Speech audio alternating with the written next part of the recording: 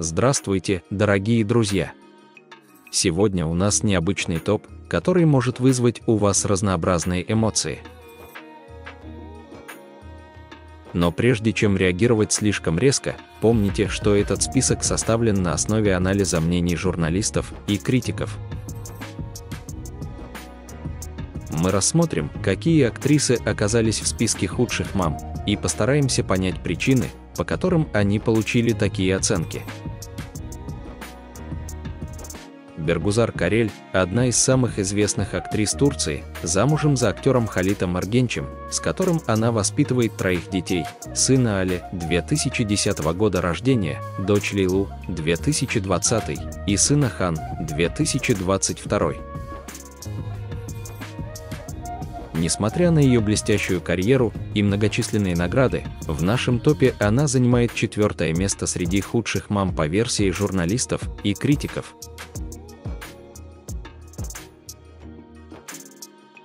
Причина такого положения – неоднозначные отзывы о ее подходе к материнству. Критики указывают на то, что Бергузар, хотя и остается иконой стиля и успешной актрисой, не всегда справляется с вызовами родительства в глазах общественности.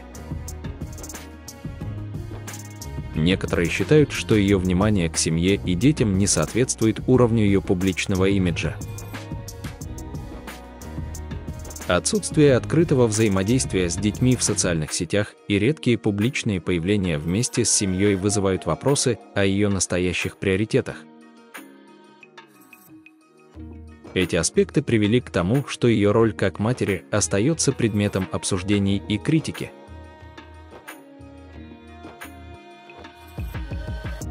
Синим Кабал – светская дива Турции, состоящая в браке с популярным актером Кенаном Имирзалыоглу, является матерью 2 дочерей – Лалин, родившейся в 2020 году, и Лейлы, появившейся на свет в 2023 году. Хотя ее карьера и личная жизнь вызывают восхищение и интерес, в нашем топе она занимает 3-е место среди худших мам по версии журналистов и критиков.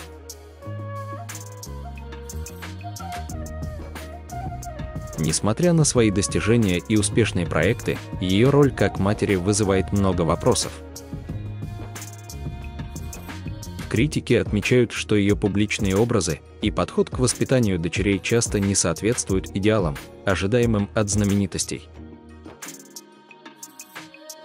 Отсутствие активного участия в семейной жизни на публичной арене и пренебрежение семейными обязанностями в пользу карьеры стали основными поводами для обсуждений. Это привело к ее высокому месту в нашем топе, заставляя зрителей задуматься о реальной стороне ее материнства.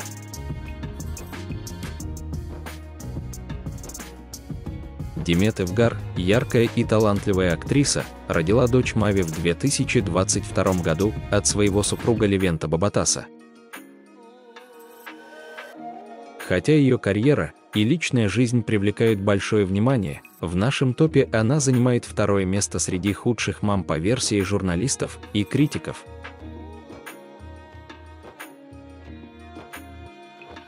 Эта позиция обусловлена неоднозначными отзывами о ее подходе к материнству.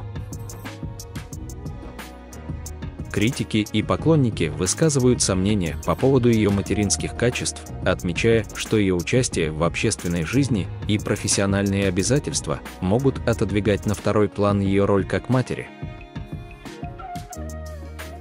Проблемы в ее личной жизни и частые обсуждения в СМИ также подливают масло в огонь, создавая образ, противоречащий идеалам материнства. В результате ее место в нашем списке подчеркивает разрыв между публичным имиджем и реальной жизнью.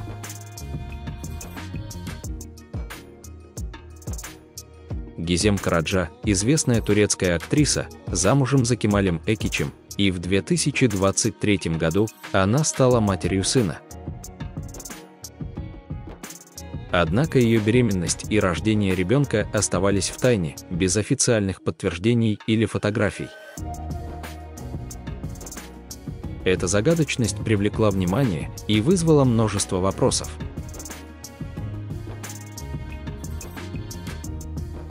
В нашем топе Гизем занимает первое место среди худших мам по версии журналистов и критиков.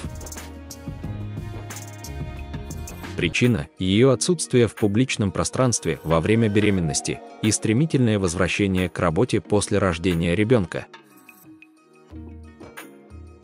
Это привело к критике ее приоритетов и подхода к материнству.